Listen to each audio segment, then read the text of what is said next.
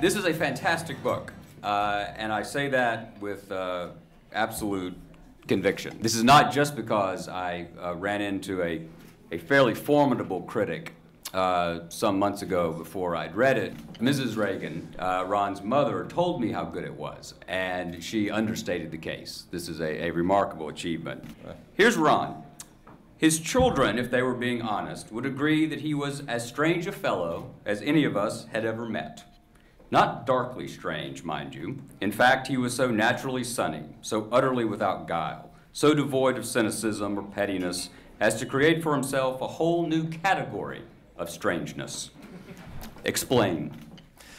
Well, he did often seem as if he came from another planet. We were conscious, all of us, that he had this sort of inner core, which I metaphorically refer to as his 10%, as opposed to the 90% that all of us saw and all of us knew, and was the same at home as it was in public. But there was this reserved core to him, and that was really what I went looking for. And that was where I think the strangeness mostly resided. He was just a very private guy and full of paradoxes. I mean, this is a very warm and affable man. I mean, you couldn't be in a room with him and not like him, whatever your politics might have been.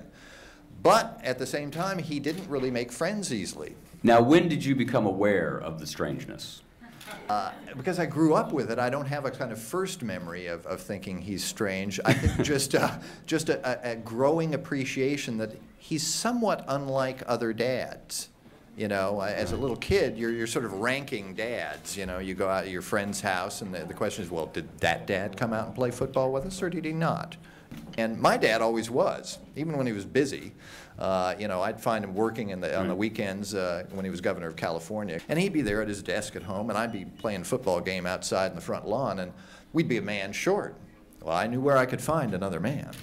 And I'd go in there, and I'd say, Dad, Dad, and I'd be throwing the football, you know, Dad, Dad, and my mother'd shoo me away. Come on, Daddy's got work to do. He can't do this now. But I'd be, you know, I'd pass by the window with the football a lot of time, and I knew that within a half an hour or so, he'd be out there. He insisted, though, that he had to quarterback for both teams. That was his position. He had to be the quarterback, and he'd play for both teams.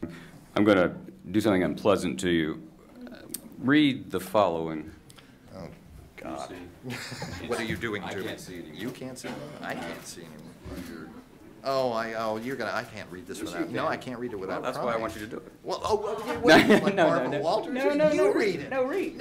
I can't. No, I can't. Literally, I could not read this without. Really? Yes. All right. Tearing up, and I don't want to like blubber it. All right. May I? I'm serious. May I? You can. You can. All right. This is a remarkable passage. This is the president's deathbed. His eyes found the face of the woman who, for more than half a century, had formed the core of his private world. I love you, honey. I love you was all she could say. Was all she needed to say. Sometimes eternity is compressed into an instant. The celestial wheel seems to catch and hold, but only for an instant. The blue flame guttered and extinguished. His eyes dimmed. With a quiet exhalation, my father settled back onto his pillow and died. The doctor looked down at his watch and then to the nurse. Time of death, 1 p.m.